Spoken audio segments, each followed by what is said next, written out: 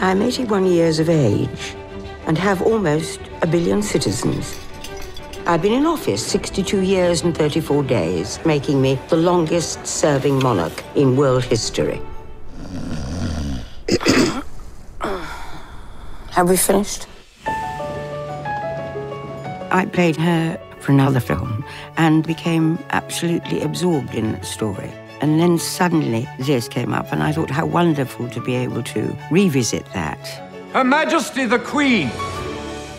At that time, she was an indomitable character, quite cross, and she's a bit tired. Then she meets this young man and suddenly has a kind of interest again in things. I learned the Quran from my father. He's my munshi. Munshi? My teacher. Well, we would like you to be the Queen's munshi. You will teach me Urdu and the Quran and anything else you could think of. There are so many things remarkable about this extraordinary friendship. I think it was like a kind of wonderful injection of youth and enthusiasm and something new to learn. It was vital for her. Oh, Abdul, I haven't been as happy as this for years. She's a most wonderful woman, Judy. Such a brilliant actress. The idea of making it with anyone else just seemed a non-starter. Judi Dench as Queen Victoria.